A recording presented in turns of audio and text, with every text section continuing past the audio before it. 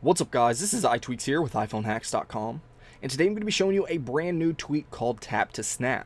Now what this tweak does is if you open up your camera application and then you tap on the screen, it's going to automatically take a picture. Now this is basically taking that feature from the LG G3 and bringing it to iOS 7. Now the cool thing about this tweak, because there was one similar to this, is that you can actually focus in on this tweak. So if we tap and hold, you can see that we get the autofocus lock, so it's going to focus in wherever you're tapping and holding. So on the previous tweak that was similar to this, you couldn't focus. It's basically just tap and then it's going to take that photo. So this is basically all that this tweak does. It allows you to tap to take a picture. So a pretty cool tweak. Let me know what you guys think about it in the comments below. And if you enjoyed this video, please hit that like button. If you want to see more of my videos, then go ahead and subscribe.